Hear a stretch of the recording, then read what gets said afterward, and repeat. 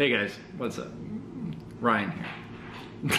Hey guys, what's up? It's Ryan here. Today I'm coming back from my hiatus on YouTube to show you guys a little bit more of a technical video.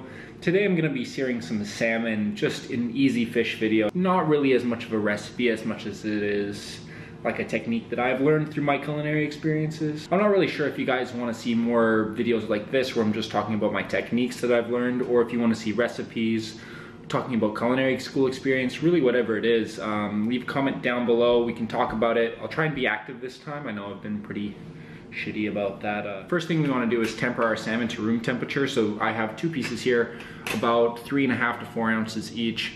This is going to be nice for lunch. I think I got 6 or 8 pieces of salmon out of a $30 fillet, so that's a pretty good amount of food for lunches or light dinners. Yeah, basically just gonna sear off the skin, so we want it nice and dry. So I'm gonna grab some paper towel, I'm gonna lay it on it. I have it resting on a resting tray right now like this, just so it's exposed to the air. I want it to dry out a little bit because it's been vacuum sealed. Yeah, not really too much when you buy a salmon from the store. Generally they're vacuum sealed already, so they're gonna have a little bit of excess moisture. You're just gonna pat that dry with a paper towel or leave it out for a little while. Once I've patted my salmon dry, now I'm gonna be seasoning it with kosher salt. As I'm heating up my pan for the salmon, I'm gonna be seasoning it. It'll just help give it a little bit better of a sear. It's not the biggest issue in the world, but generally salt helps with evaporating moisture. And it dehydrates it, which is exactly what we're gonna wanna do to the skin. So now I'm heating up my pan to a medium heat. I'm using an induction and a non-stick pan. This is probably the best option for you. If you just have a stainless steel pan, you need to get the pan a lot hotter because otherwise the skin is gonna release all these oils and it's gonna stick to it. Now, I don't know if you can tell, but a little bit of that moisture is coming out through the salt, but it's a bit too grainy to fully evaporate. So getting a finer salt might work better for this, but I think it'll be all right. Now the pan is hot. I know it doesn't look like it, but it's an induction. It heats up very quickly.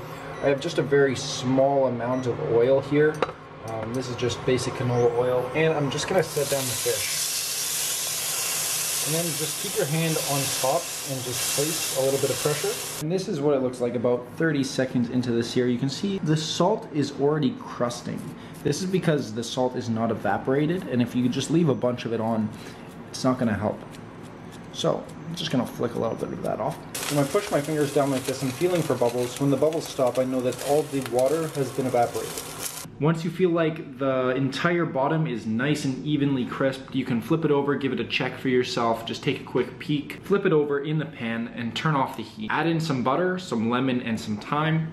Just some nice, easy aromatics, and then gently you swirl the fish around or baste it with a spoon. So now I've finished this salmon. I believe it should be perfectly cooked. It's right here. Yeah, it looks nice and tender. I see a little bit of the fat oozing out the sides, but not too much that it's just overcooked. If you want more ASMR videos, you can check out my knife cutting video. And basically that's it. I've just paired it with a little bit of potatoes and asparagus.